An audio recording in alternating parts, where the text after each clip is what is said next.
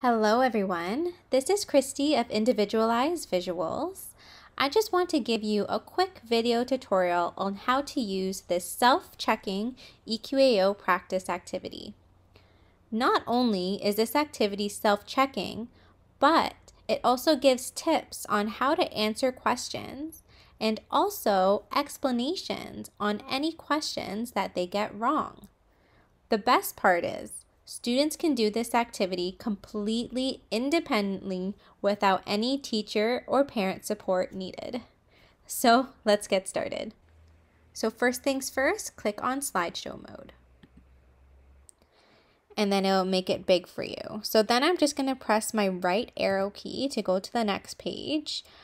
Teachers and parents, I strongly recommend that you read this how to use page because it does explain how to use this self-checking activity properly. But right now I'm just going to explain it for us visually. Okay, so this is the first question. Question 1. This is Tim's money.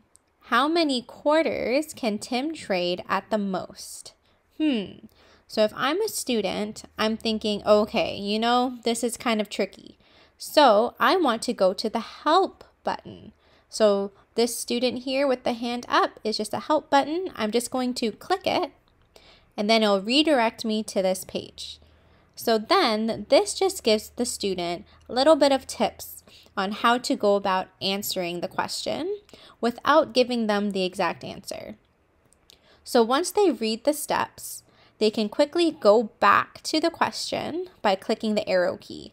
So it's very important that they click on this button and not press their left and right arrows on the keyboard because that will not work. Okay, so I'm going to click on this arrow here to go back to the question. And okay, so let's just say I get this question wrong. Okay, so I'm just going to click on, I think it's 15 quarters. Oops, okay, that's okay.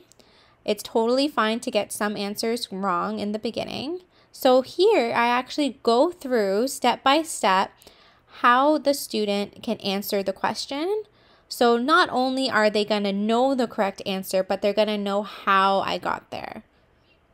Okay, perfect. So now that this is finished, they read through it. Okay, they understand how to answer. They are going to click on the next arrow. Remember, don't press next on your arrow key on the keyboard, but just click on the arrow on the screen. Okay, so it goes to question 2. So they're going to read the question. And again, if they need any extra help, they can click on this little girl over here and it gives them some instructions. Then we're going to go back.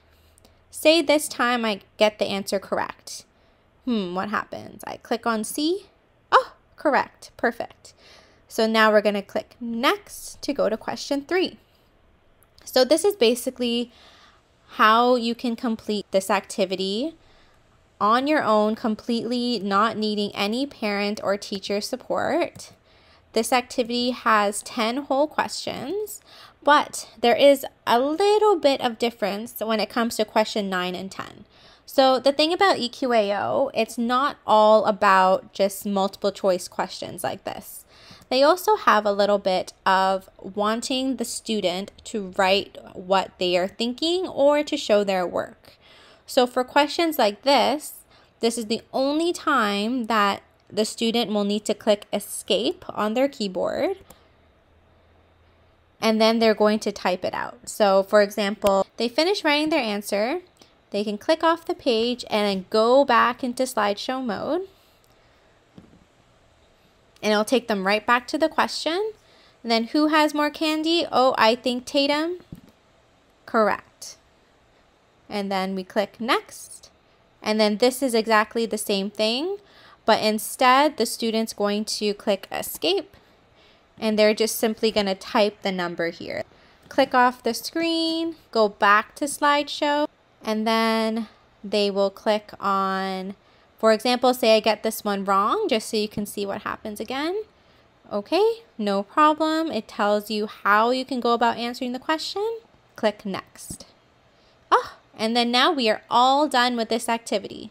Thank you so much for watching my video. If you would like a link to this activity, you can visit Individualized Visuals on teacherspaidteachers.com. And you can also find more activities from me if you want to visit my website or find me on Instagram.